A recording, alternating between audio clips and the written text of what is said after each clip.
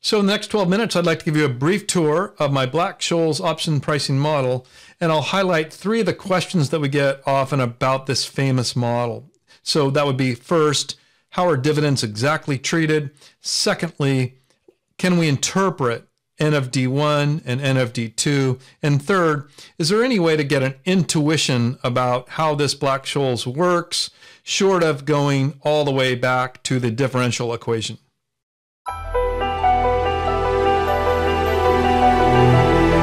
So here's my relatively simple one-page option pricer. It returns the price of a call and a put for a European-style option according to the classic Black Scholes Merton. And you can see here in yellow, I have the input assumptions. The values that I have in here originally or initially to seed them happen to match John Hole's 15.9 example. So that's chapter 15 if you're following along.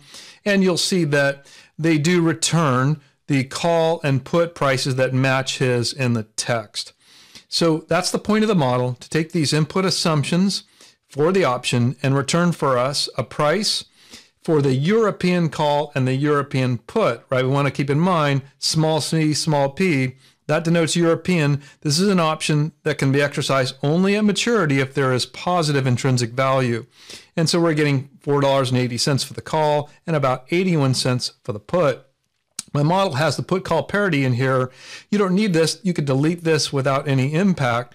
I just like to include it when I'm writing questions or answering questions or doing exercises as a gut check or just to make sure that I'm comfortable I'm getting correct numbers, because for European options here, put-call parity should apply. So I should get a match here between, on the one hand, let's say the left-hand side of the equation, right? We have what I call call plus discounted cash. Discounted cash is the strike price, discounted continuously at the risk-free rate over the term. Notice in this set of assumptions, it's a 6-month option.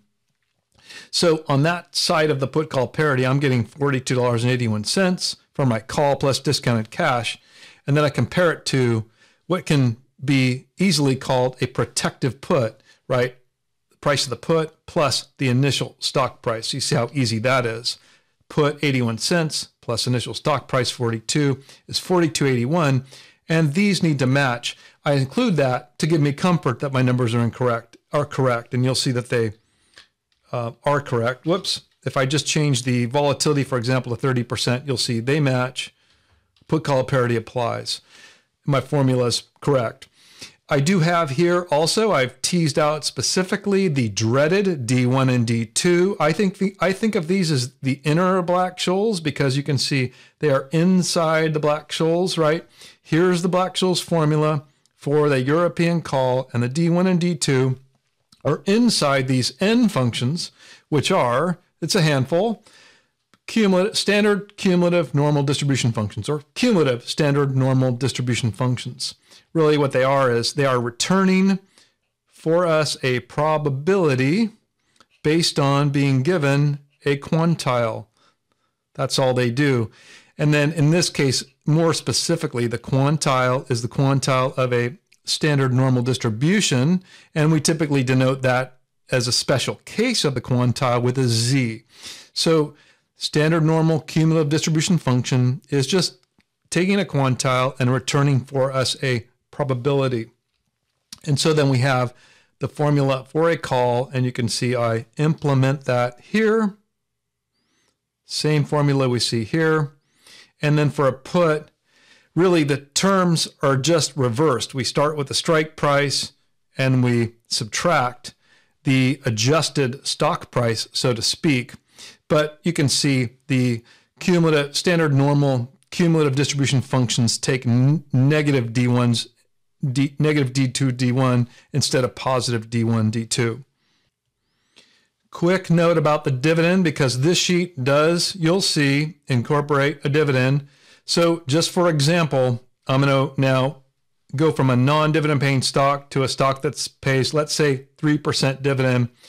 What do we expect? Well, we expect the call price to be reduced, and we expect the put price to be increased, actually. So I'll do 3%, and that is the outcome.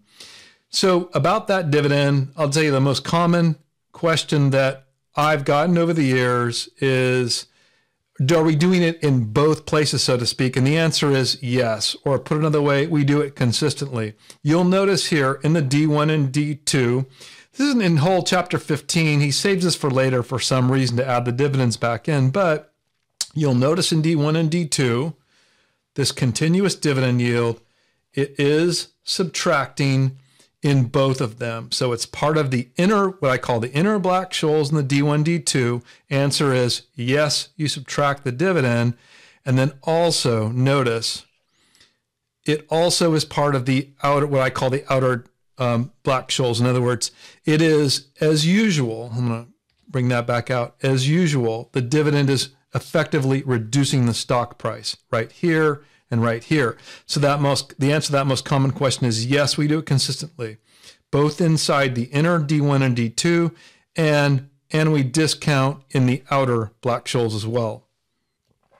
And so finally, you can see my model on this page goes to the trouble of building out the D1, right, manually, and then using Excel's function here to compute the standard normal cumulative distribution function here as a function of the D1, and the D2 here taking the shortcut. D2 is a function of D1, just subtracting volatility scaled by the square root rule, and then taking, again, standard normal cumulative distribution function to go back and finally to roll that all up into the call option.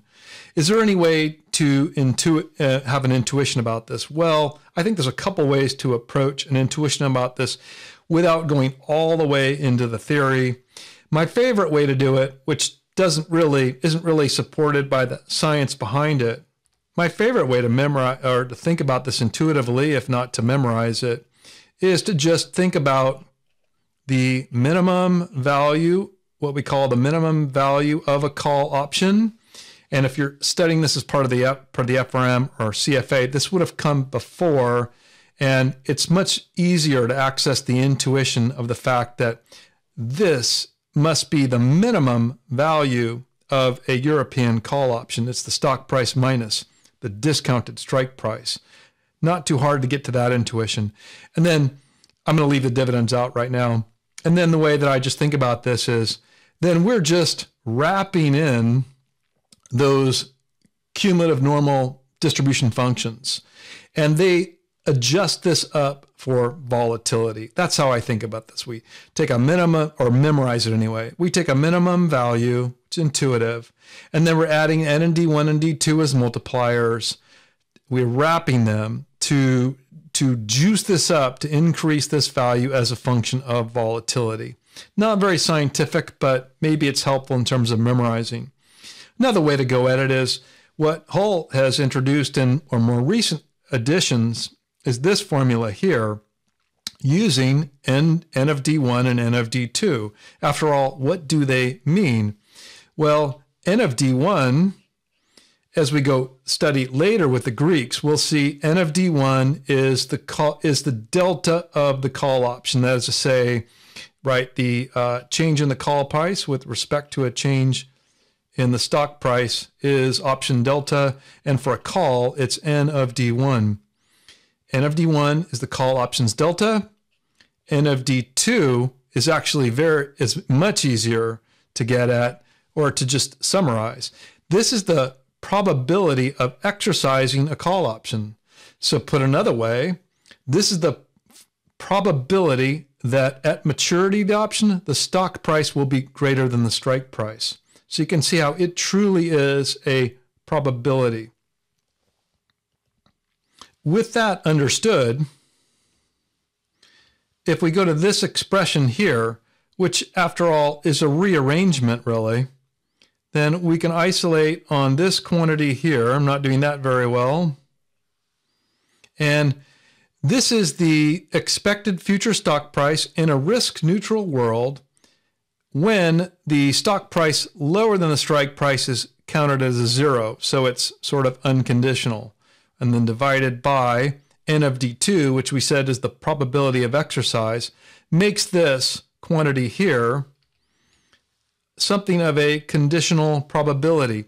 It is the expected future stock price if the option is exercised. So it's a conditional future value of the stock price.